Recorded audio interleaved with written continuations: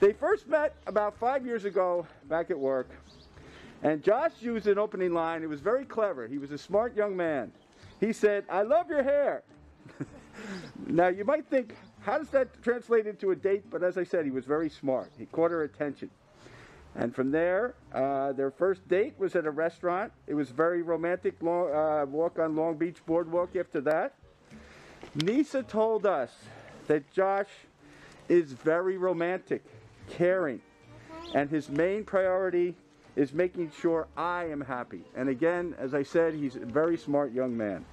Josh said that she always has my back. I love her so much. They both make each other laugh, which is important.